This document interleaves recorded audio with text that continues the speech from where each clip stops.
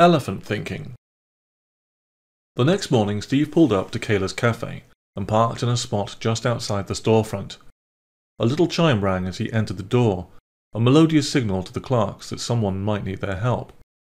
As he ordered his mocha, he heard someone whistling across the room. It was Kayla, who motioned for him to join her. Steve grabbed his mug and moved toward Kayla. She disappeared behind a bookcase, but he followed the whistling and found her digging through a desk in her little office. "So," she began without looking up, "how did the assignment go?" She continued to search the drawer. "I did the survey and I think it underscored what you said yesterday about people not being mind readers. I'm not sure where it's leading, but it taught me something." "What did you learn from the survey?" Kayla asked as she pulled a pair of scissors from a tangle of rubber bands and paper clips. It wasn't so much the survey, but the discussion it generated. It became obvious that no boss can know and provide the motivation that every individual needs.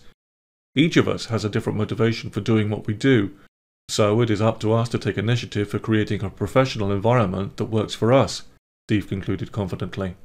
"Well done," Kayla said with a smile. "You have proved ready to accept responsibility of self-leadership. It's time to learn the first trick of a self-leader."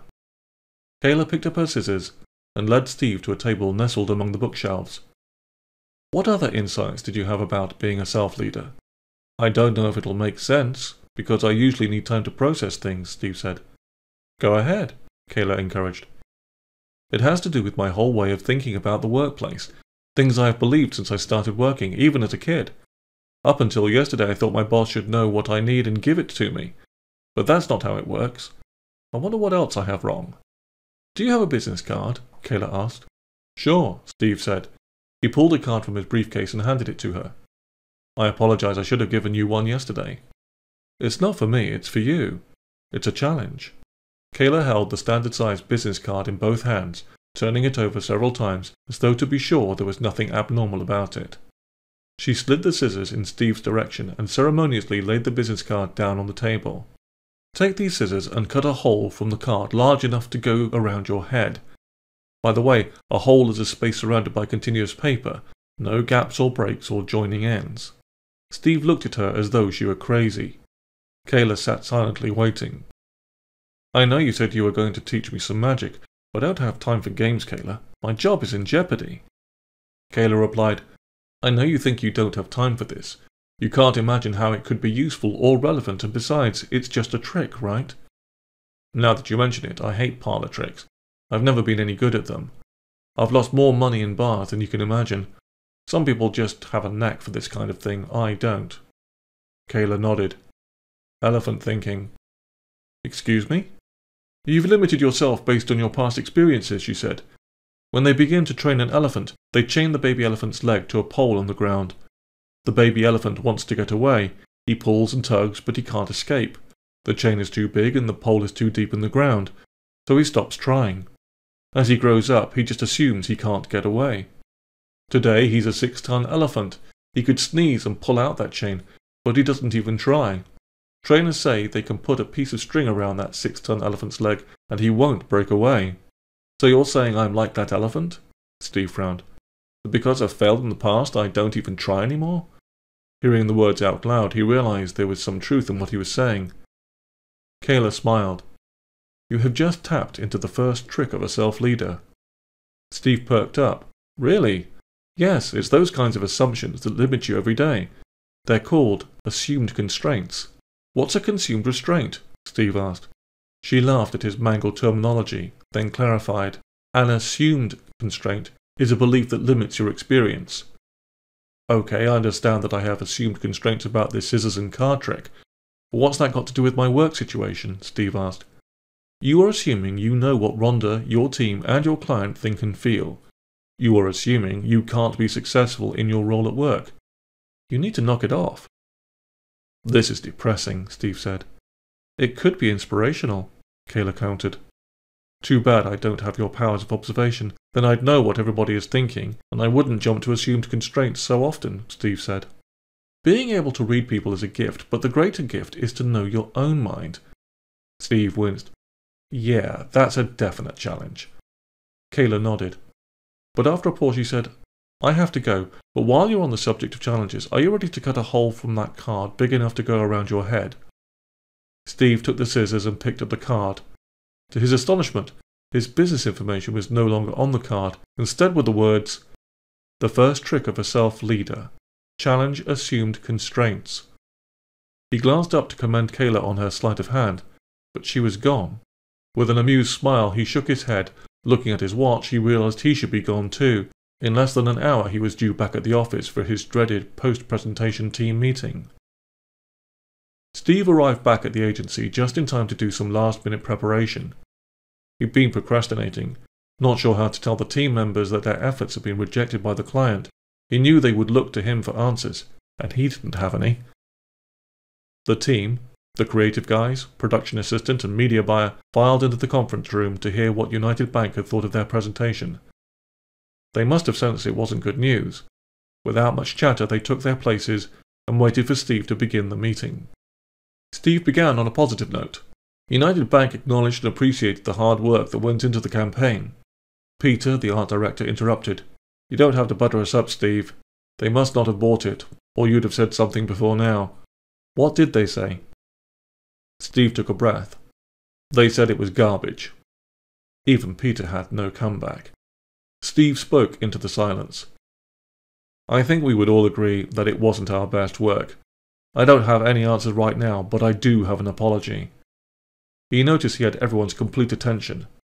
"My presentation was fine and the effort you gave was fine. What didn't work was the lack of an agreed-upon budget and the overall strategy. You can't create something in a vacuum, and for that I accept responsibility." "Well, they aren't the easiest people to work with," Merrill, the media buyer, offered. Alexa, half of the Peter and Alexa creative team, said, "They're bankers. What do they know about creative work? They probably wouldn't know great creative work from a hole in the ground." Steve was floored by the team's comments. All this time he had assumed their disdain was for him, when actually it was for the client that they had issues with. At first he was relieved, but then he realized that their perceptions came from the negative energy he'd shown them toward the client. If they were down on the client, that was his responsibility. His assumed constraints had limited the whole team. How could he open their minds? Suddenly he had an idea. He rummaged through his briefcase and found the scissors he'd taken from Kayla. He passed out a business card to each team member and said, "What if I asked you to cut a hole from my business card large enough to stick my head through?" They stared at him. "A hole is a space surrounded by continuous paper," he elaborated. "The paper must be one piece. No cutting it in two and joining ends around my head." After giving his words a few seconds to sink in, he challenged them. "What are you thinking right now? What's going through your head about what I've just asked you to do? Jude, you're in production. What do you think? Merrill, Alexa, Peter?" Peter spoke first. "My first thought is, what's this got to do with anything?" Jude stated with conviction, "I don't think it can be done." Merrill said, "It can probably be done, or you wouldn't be asking. But I certainly don't have the time to waste trying to figure it out right now." Alexa jumped up, grabbed the scissors and a card, and started cutting concentric circles that fell out in a spiral. She seemed confident in her solution until she realized that she would have to cut the paper spiral to unravel it, and that would break the rules. In defeat she uttered, "I hate these puzzles. I can never figure them out." After everyone else had responded, Peter reached for the scissors and a card. Quietly he folded the card in half lengthwise. He cut a series of narrow slits from the folded edge to within a hair's breadth of the opposite side. Next he turned the card completely around so that the open edges were facing him. Going the opposite direction, he cut more slits between the other slits, and again stopping within a hair's breadth of the opposite end of the card. Finally he slipped the scissors into the fold and cut carefully.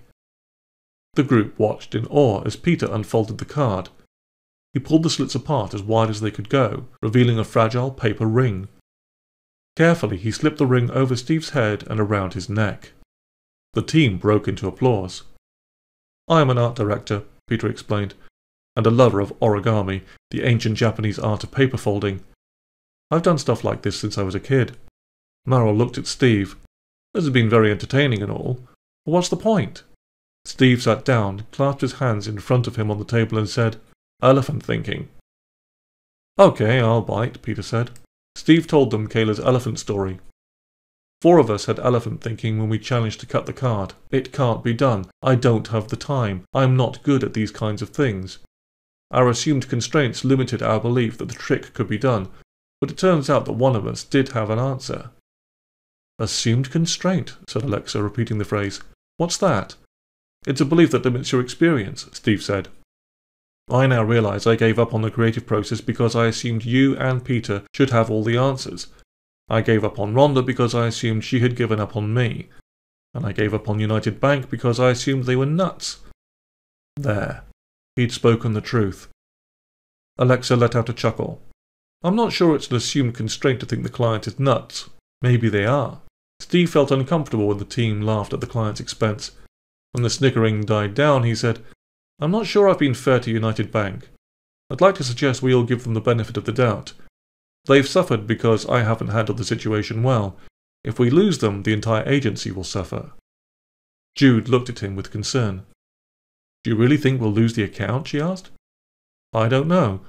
When I tell Rhonda about their reaction to the presentation, my bet is we'll either lose me or the client. I've heard rumours that, Grant was going to take over the account, Merrill said haltingly. How do you feel about that? Too stunned to answer, Steve sat for what felt like an eternity. He hadn't heard any rumours. He loathed the idea that people were talking about replacing him. How do you think I'd feel? He finally mustered. Honestly, you've been so discouraged and frustrated that I thought maybe you'd be relieved, said Merrill. Steve felt completely exposed. He was transparent not just to Kayla, but to his co-workers as well. How did he feel? He tended to be a thinker, not a feeler. Kayla's words flashed in his memory. The greater gift is to know your own mind. I can see why you'd think I'd be relieved, Steve heard himself reply. But I don't want to give up. I want to meet the challenge. I'm not sure where to start, except to ask for your forgiveness as I try to stop the ship from sinking. Steve, said Peter, you know I don't care much for account executives. The best way to kill a creative idea is to run it through one of you guys. Steve laughed, though he knew Peter was only half kidding. But for the creative process to work, Peter continued, artists need guidance and direction. That needs to come from you. Peter is right, Alexa said, and the place to start is with the client. You've got to steer them in the right direction, even if they are difficult. You're right, of course, Steve said. That's where I'll start. I'll get the budget issue ironed out and let you know what we decide. The last 15 minutes of the meeting were filled with enthusiastic energy as the team mapped out a plan. As they left the meeting room, each team member wished Steve luck. I'll need it, he thought. What could he possibly say to the client to turn this thing around? And what about leading his team? He had challenged his assumed constraints with them, but now what? Would he be able to provide the direction they needed?